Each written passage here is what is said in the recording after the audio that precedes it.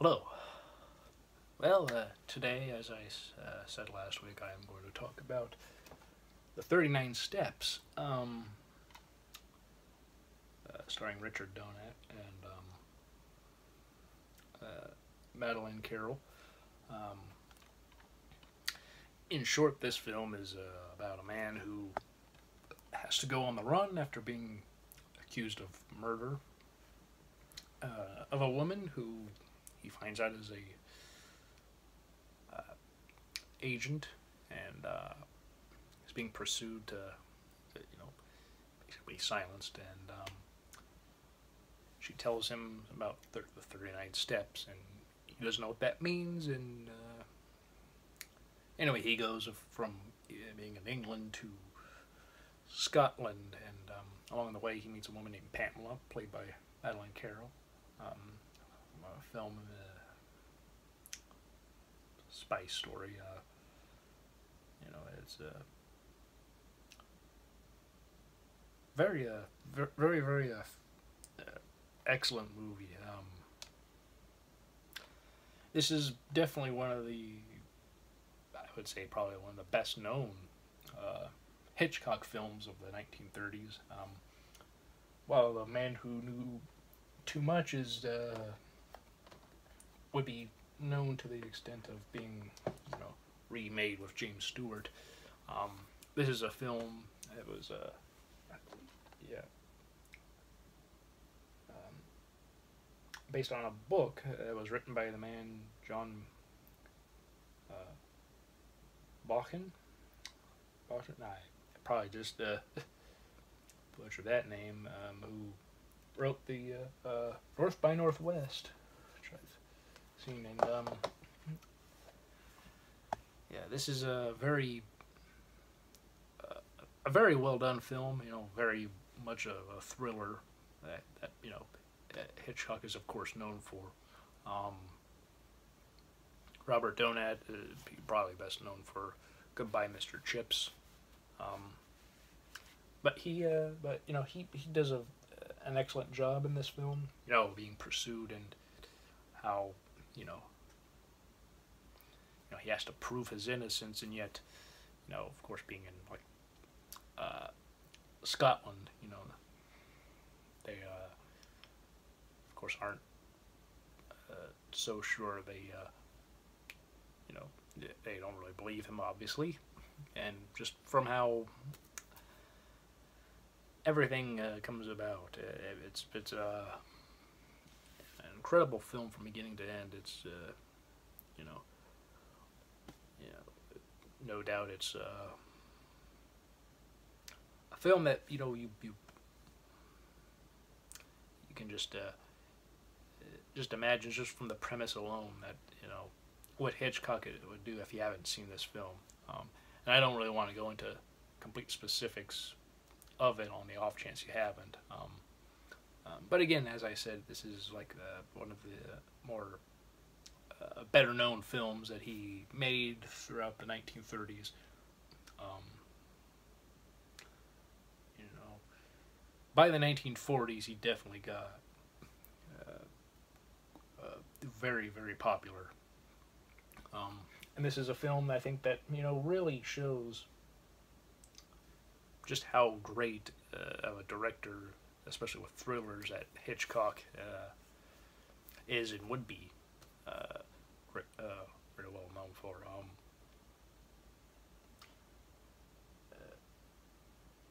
The suspense is done very well. Um, uh, I just, I don't know. This is a again, there's so much I want to say, and yet I don't know exactly where to begin.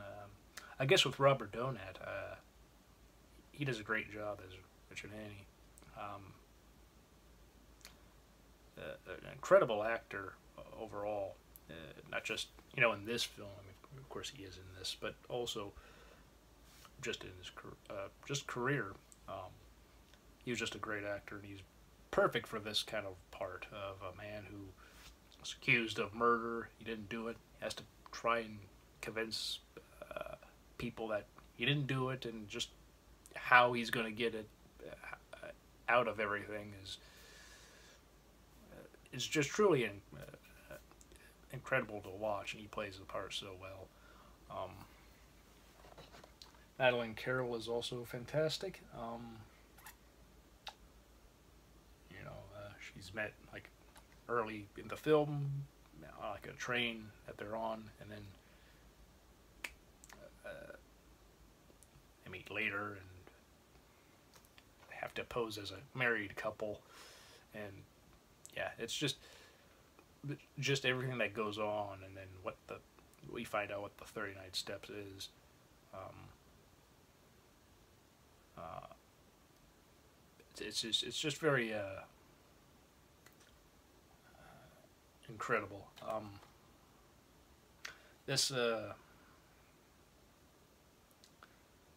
this edition is a great documentary about Alfred Hitchcock's early years, um, before the war, like World War II. Um, Original footage of broadcaster Mike Scott's 1966 television interview with Hitchcock, complete broadcast of 1937 Lux Radio Theater adaptation, starring Ada Lupino and Robert Montgomery, and a new visual essay by Hitchcock scholar Leonard Leaf, and just like the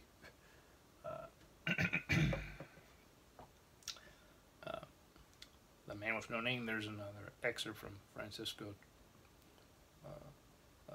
Truffaut, 1962 interview he had with Hitchcock. And of course there's a commentary. The Criterion does an excellent job with this film, and it was really excellent to see again. I mean, I could praise every performance, honestly, in this, but, for what they did there, how great of a job they do in this film. But Donat and Carroll, of course, are very front and center. Donat especially, from beginning to end. Carroll is, Madeline Carroll is excellent. Very beautiful, too.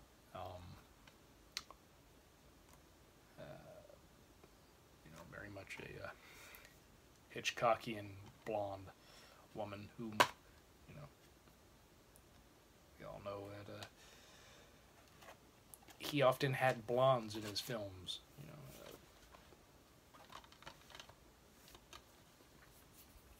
And there they are, handcuffed together.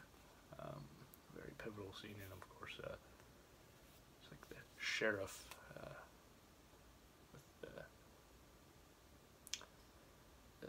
Top of his finger missing, tip, I guess.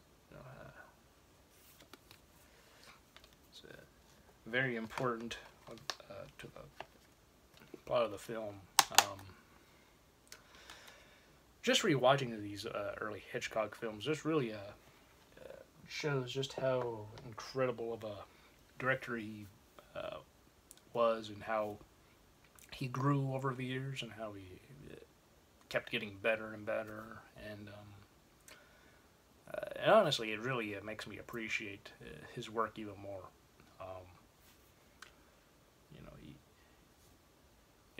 We all know of films like Vertigo, Rear Window, Psycho, The Birds, North by Northwest, and so many other excellent films he made. Also Rebecca in the 40s, and Rope, and The Man Who Knew Too Much, of course. But 39 Steps is a great film. Have you not ever seen the film? I think it's worth watching if you like classic films. If you like Alfred Hitchcock, it's definitely worth checking out just to see what this movie's about. It's definitely regarded as a classic, and I believe it's has that it accurately has that term. It's one that, where sometimes classic films are often just sort of like, it could seem like they're just thrown about here and there, and then you watch a movie that's deemed a classic and you just wonder what. Like either it's not all that great or might be good, but maybe not deemed as a classic in any sense. But excellent thriller. Since the man who wrote the original book also wrote North by Northwest. Perhaps I will talk about that some point. Of course, I want to get through all of these Hitchcock films I have from Criterion collection, and of course, next week will be The Lady Vanishes.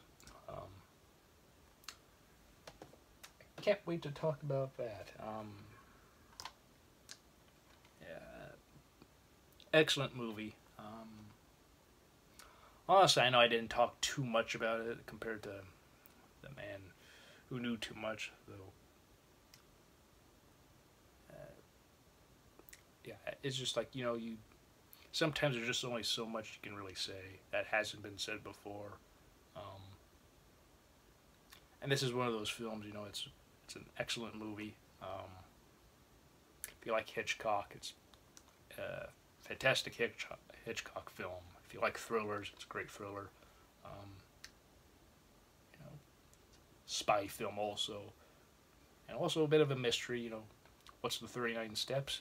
You'll find out, of course, by the end of the film, but, considering that is a catalyst along with the woman Annie meets in the beginning of the film, who was then killed, stabbed in the back, and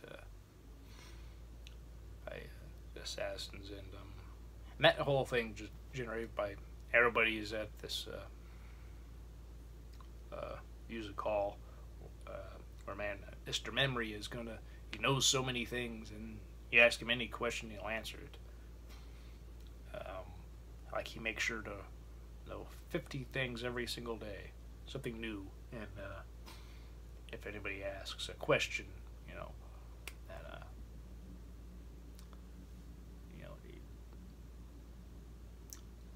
he's able to give it, in that he plays a very integral part at the very end of the film, and the woman is killed in the beginning that Haiti is framed for, fires a gun to make everyone get out of there. But yeah, excellent movie. I would recommend it to anybody who likes Hitchcock films, spy films, thrillers. Also, there's some mystery elements there, of course. But yeah, it's a very well done film. Hitchcock showed that he was just very, very talented. Though he always did that. Even in some of the films that might not be very good or praised as much as others, even then, he does a very good job directing, at least. Of all the various Hitchcock films I've seen, there's many. I can't remember one where I thought the direction was bad. He's usually good, and he's definitely excellent here. From the casting, the actors, the actresses, and the sets, and just everything. And this is just fantastic. I really enjoyed it. I really enjoyed rewatching this film. But I'm sure there's many who haven't seen this, and so I don't want to just go into every single detail on the off chance I might spoil something. But it's definitely worth a watch, at least once, just to see what it's like. this is definitely a Hitchcock classic, and yeah, it's definitely worthy of that title. I would say. But yeah, there's so much to say, and yet, what can I say that hasn't been said? I don't know. It's probably best to just end it there. Great film, great story and characters and performances, all around. I'm curious though as to what the book would be like, so perhaps one day I'll get the book just to see what that's like, what was all kept from the original source material into the film, and also what was changed.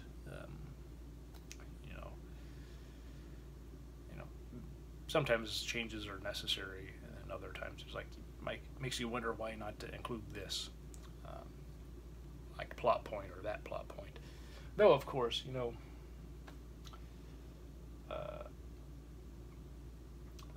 depending on everything that goes on in the book, within this story, what one could perhaps guess without reading it, there could be some stuff back that were written into the book that would not be able to be filmed, like in the 1935 when this film came out.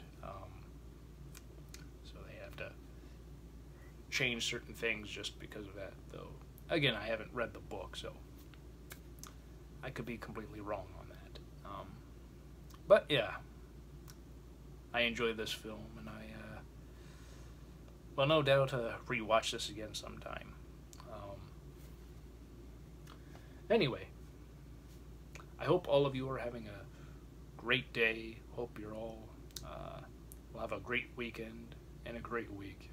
And I'll see you all next time. Bye.